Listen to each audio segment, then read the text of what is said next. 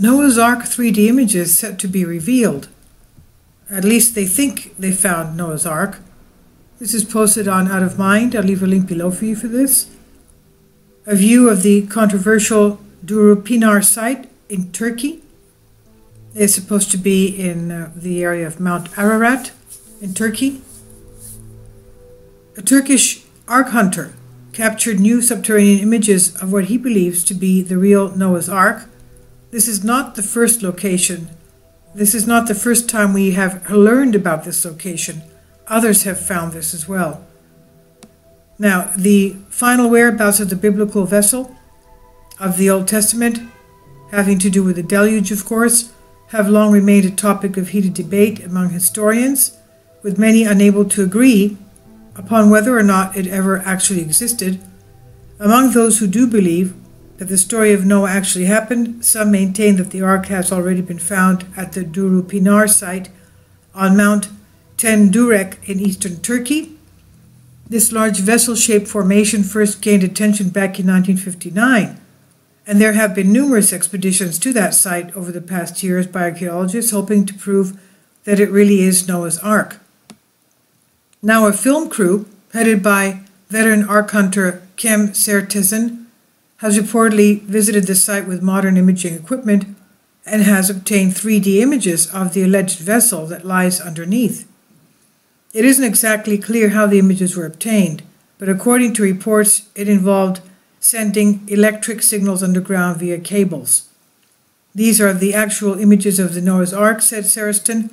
They are neither fake nor simulation. They show the entire ship buried underground.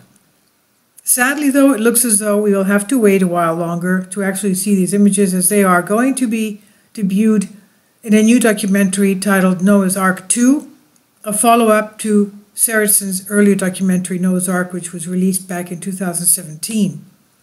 Whether or not they will help to solve the mystery once and for all remains to be seen. This is from Unexplained Mysteries, and it's on Out of Mind 2, and I'll leave a link below for you for this.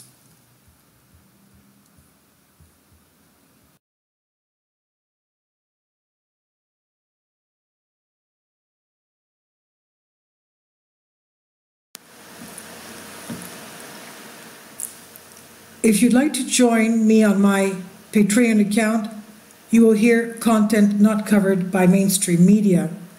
These riveting stories will be based on my research, and I will state my opinions and give my personal insight on diverse and controversial subjects and world events not covered by mainstream media, and not supported by YouTube guidelines. So whatever I have on my Patreon, most of those will not be on my YouTube channel. Please consider becoming a member today. More of the most significant and important videos will be on my Patreon channel. Your support helps me to continue my research and keeps this YouTube channel alive.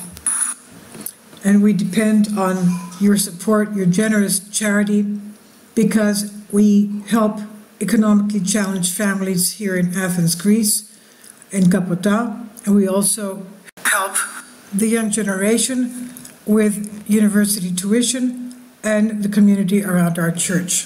Thank you.